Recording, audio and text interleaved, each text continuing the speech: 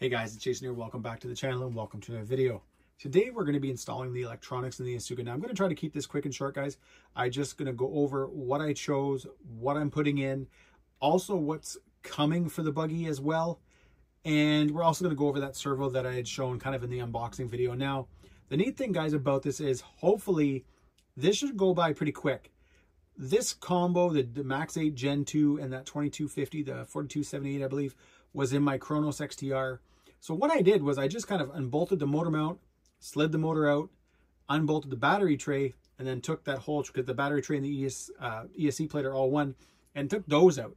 So I didn't really have to remove much, just kind of pull the wires from the receiver box, and that's about it. So as long as these are all the same, which I'm 99% sure that they are, this literally will just drop in. So unbolt the battery tray that's in there now, install the battery and ESC tray, and then do the same thing, guys, with the motor. Pull out the motor mount, slide this new motor mount in, and we'll be good to go. Now, I did have a few other motors to try in this, and I will be trying, guys, in the future. Unfortunately, they're stuck at the post office right now. I don't know what happened, but usually when you order from across the pond, you don't get stuck with duties and taxes. However, this time I got stuck with 40 bucks. So that's where they're sitting because I was at work when they got delivered. But the two motors, guys, I have sitting there right now they're both rocket motors. One is a 4082 2060 and the other one is a 4076 2250. Now, what was kind of funny is after I looked this over, I was kind of wondering why I ordered these motors, because I have a lot of similar motors to this. But for some reason, this was, again, and I've mentioned it in many videos, when you get up in the morning and you see something that you think is a good idea and you buy it, and then later when you wake up, you kind of go, why did I order those motors? But the other motor, guys, I have coming, and it's not nowhere near being here now, is actually from my Kagama, and it is a Surpass Hobby rocket motor, and that one is a 4282 1780 kV. So that thing is going to be a beast. All these motors kind of may find themselves in different vehicles. The 4282, I think, is the biggest on the length, anyways, that I can get in the Kagama, just because of the way the back sort of bracing goes and stuff like that. So, but either way, guys, we're going to be getting the electronics in the buggy, hoping that everything fits and that I don't actually have to remove any of this stuff, as well as go over the servo, give you guys kind of the specs on those. What's nice about the Max 8 Gen 2 is that it is a 8.4 BEC, so you can get it up to 8.4 volts, which is pretty cool. But either way, I just want to see those electronics are going to fit without having to remove all the other stuff first, so let's see.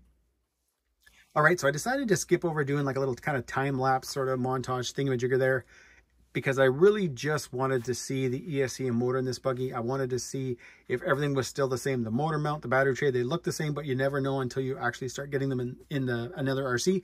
And yes, guys, they are the exact match. So Kronos XTR into the Asuga, everything is the same. Probably took me maybe 20 minutes to remove the stuff that was already in here, the battery tray and the motor mount, and put these ones in. Everything fits good. Back here, the only kind of issue is I don't have like anything to throw like a zip tie or something around to hold these down. So they're probably going to have to sit forward this way, or they'd be kind of bouncing all around in the body. Plus the way the body's going to come down here, it would be a little bit tight. So I'll probably do something like that eventually, like before my first run, I'll zip tie these in here. But overall, guys, that was super simple, super easy. Everything fits well. What I'm going to do now, though, is I'm just going to quickly bring you guys into the servo. This is a Savox. It's a 2262 SG. Now, this is the low profile servo that I had running in my drag car. It's a pretty sweet servo, guys. It wasn't necessarily cheap, but it's 350 ounces of torque at 7.4 and 444 ounces of torque at 8.4. Max 8 Gen 2 does do 8.4 volts on the BEC also. So what we're going to do now is we're going to power this thing up, and I'm going to show you guys the servo.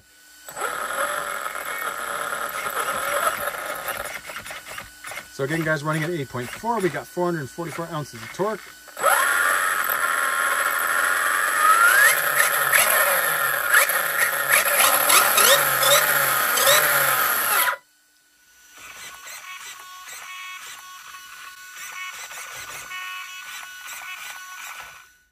So as far as it goes for a buggy sitting on a sand, that looked pretty good.